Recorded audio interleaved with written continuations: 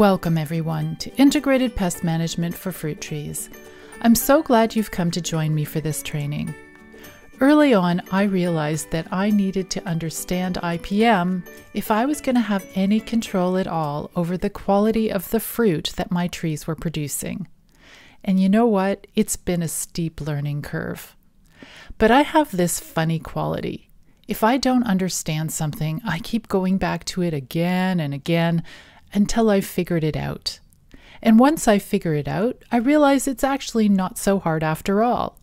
At that point, I'll find a way to communicate what I've learned to my students so that it all seems really easy. Well, that's my goal for this course today. I want to teach you that integrated pest management really isn't intimidating.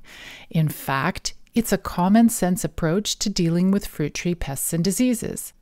And by the time you finish this course, you will have your own integrated pest management workbook, customized to the fruit trees that you grow in your unique conditions.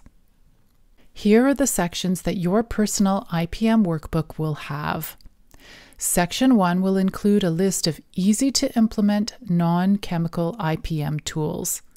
IPM is an integrated approach. That means it doesn't rely just on chemical sprays, but it also uses other non-chemical tools as well. You'll have a list of those tools at your fingertips for you to refer to when you're faced with a fruit tree problem or challenge.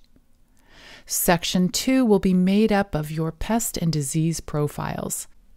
In this section, you will profile the pests and the diseases that are common in your region, and you'll include pictures.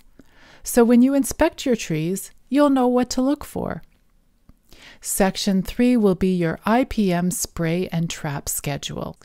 In the course, I will help you develop a schedule for your organic sprays and your traps, and these will be timed according to fruit tree blossom cycles.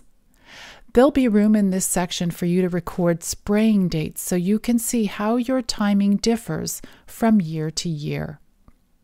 Section 4 is the heart of your IPM workbook, where you will keep records of all the problems that you've found in your fruit trees over the years, and you'll record how you dealt with those problems. Each year you'll be able to look back and see what worked and what didn't work, so that you can adjust your strategy from there. Now, putting this all together isn't going to be hard.